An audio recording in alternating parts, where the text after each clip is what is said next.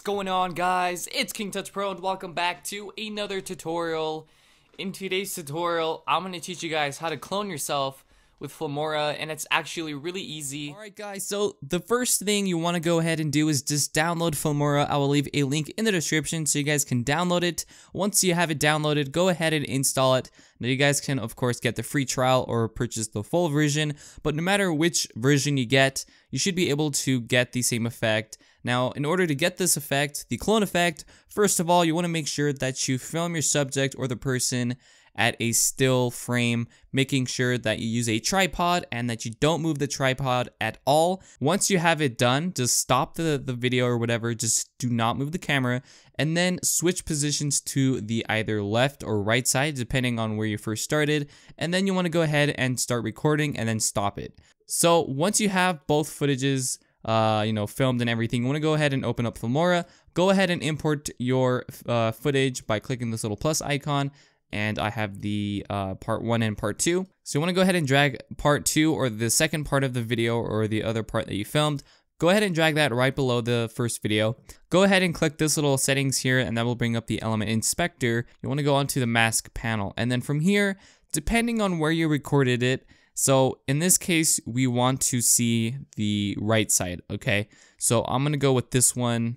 I believe it's this one here, and the left part will remain, and the right part will be transparent. So now we can just modify the width and everything here to whatever you want. Now right here, you can change now you're gonna have a line, and that's normal, but depending on the lighting conditions and when you film this does kind of take effect, so just keep that in mind, but just make sure that you try to go and line it up with an edge so it's not too visible, okay? And the height, this will just change the height for this one here, because we want to keep this part transparent so we can see right through it. And when you're ready, just click OK. So once you've clicked OK, you're going to have this right here, and it looks really, really cool. Now, Filmora did come out with a new version. I believe it is version 7.8, and they included some new things. They included the advanced color tuning, which is pretty much color correction on your video. So maybe you want to change the color on the bottom part 2, or I think it's part 1. Yeah, it's part 1. So maybe you want to color tune it or just refine the color. All you have to do is click this little button here, and it says advanced color tuning, and from here you can go ahead and adjust the color. So it's actually really, really cool. So you have on the left, you have the presets, and on the presets you have a bunch of things that you can do. You can even categorize it to your favorites if you added it as a favorite, as a custom.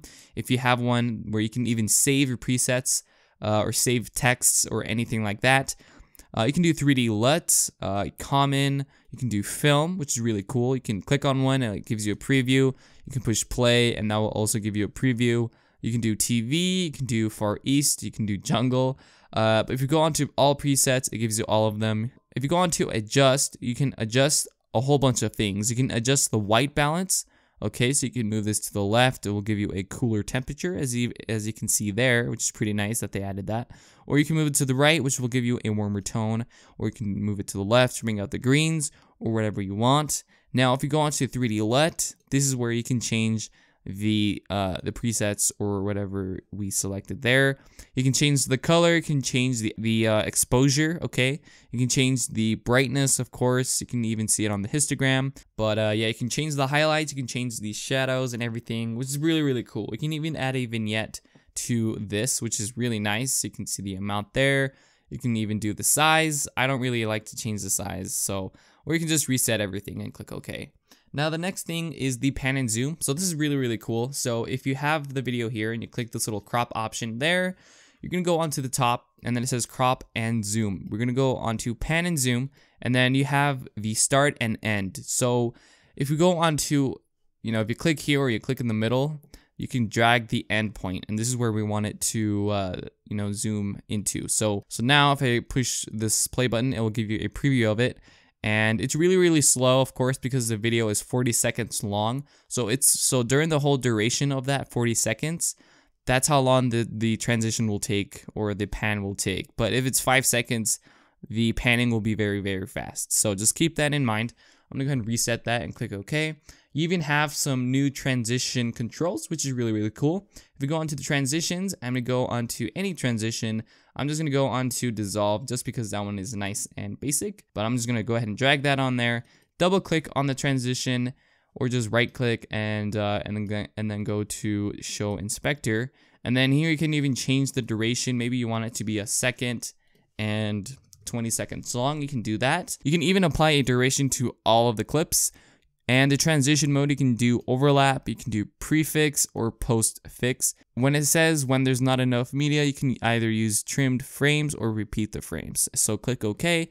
So now if I push play, it's going to go ahead and transition just like that. Also, the next thing and the last thing is the ripple delete. Now this works really great when you have a bunch of clips in the timeline. If you right click and you go onto split, and you have another one there. Now when you have a bunch of clips piled up onto each other, you can ripple delete. And this will allow you to delete a video and move everything right here wherever the cursor is. So to do that, you want to go ahead and make sure that the ripple delete is on. So when that is on and you push delete, everything will move to the left to fit here, so it doesn't leave any gaps pretty much. So that's pretty much it. That is how you clone yourself with Filmora.